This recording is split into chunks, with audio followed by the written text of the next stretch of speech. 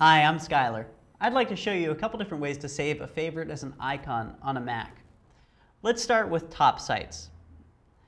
Top Sites is accessible through this little grid button here.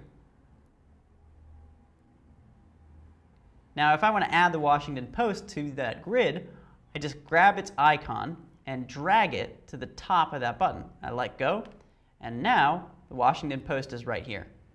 If I click Edit, I can move things around, place them in whatever order I want. So that's one way you could save a favorite web page as an icon. But what if it's something in the Finder that you want as an icon? Like, for example, this folder.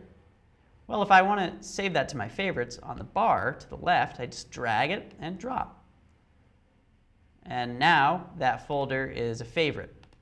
I can remove it by secondary clicking and click Remove from Sidebar. That's it. Thanks for watching. I'm Skylar.